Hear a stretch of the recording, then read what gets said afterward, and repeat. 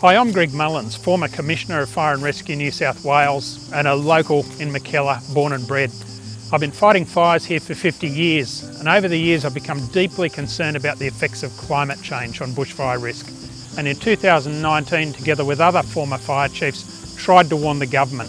We were met with misinformation, lies and personal attacks. We need people in Canberra who will listen to the science, who will take action and will work to protect us. We're not getting that at the moment. We need local representation, people who understand what we care about and will bring integrity and diversity to our parliament. That's why I'm voting number 1, Dr. Sophie Scamps, our true local independent, and she needs your vote too.